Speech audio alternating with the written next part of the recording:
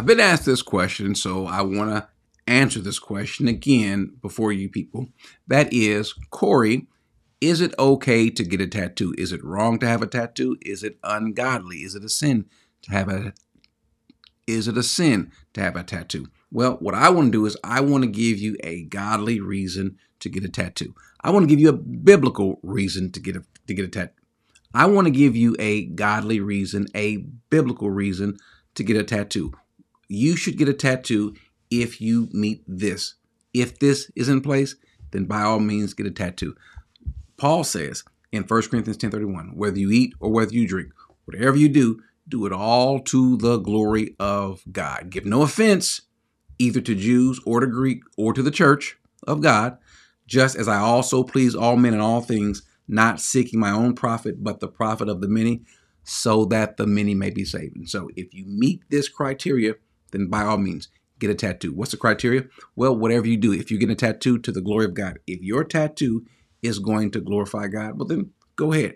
Now, the question is it? Well, but it's a verse. And so this scripture gives glory to God because people are going to see the tattoo. Are they going to see the tattoo or are they going to just see you, the tattoo on you? Now, notice what he also says, and give no offense either to Jews or to Greeks or to the church of God. Will someone, especially even in the church of God, will they find offense at that? Is that promoting? Now, whatever you do, it should be not for you, but for God, making people look to him, not to you. Oftentimes, I won't say always because I know someone's going to come back and say, well, Corey, that's not true with me. So I won't say always. But oftentimes, when we get a tattoo, we're thinking, how does it look on me? How does it make me look? I think that will look cute. I think that looks nice. That'll be awesome. That'll be cool. That'll be bad. Whatever adjective or vernacular phrase you want to use is typically about us.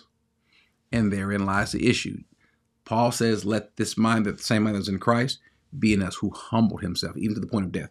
You don't have to humble yourself to the point of death, but sometimes we do things to, hey, look at me, check me out. And oftentimes, let's be honest, most cases you can't even see your tattoo.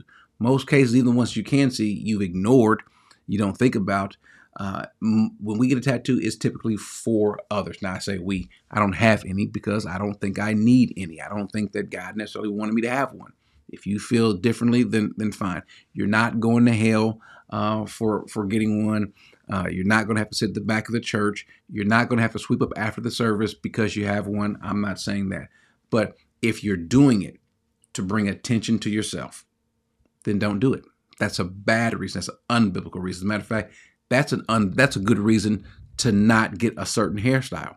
That's a good reason to not wear certain clothes. If what you're doing is for the express purpose or will bring attention to you, then don't do it.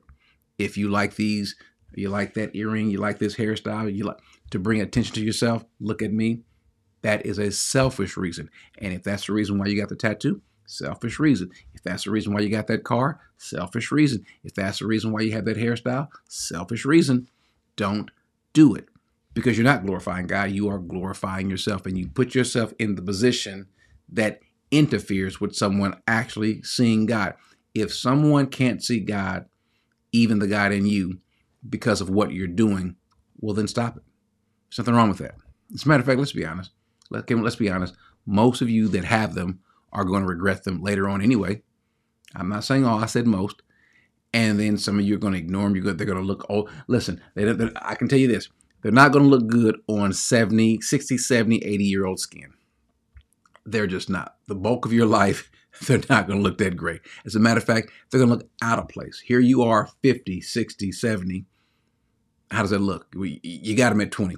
It's a permanent expression for a moment's judgment. Meaning you thought something looked nice at that time. And so for the next 50, 60 years, that is, if you don't get it removed, you're going to wear that.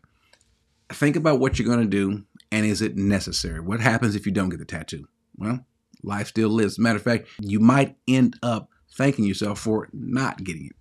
Again, I know a lot of folks who don't like the ones they have. So if you got one, fine. Should you go out and get some more? Probably not. I would say personally, no, I think you look beautiful. I think you look wonderful. I think you're handsome. without the tattoo. I think you are just like God made you, the way he wanted you to. And I don't know that God actually ordained or sent ink your way to be on your skin. That's just me. I could be wrong. But can we find a biblical reason to get one? Not that I can find. Not that I can see.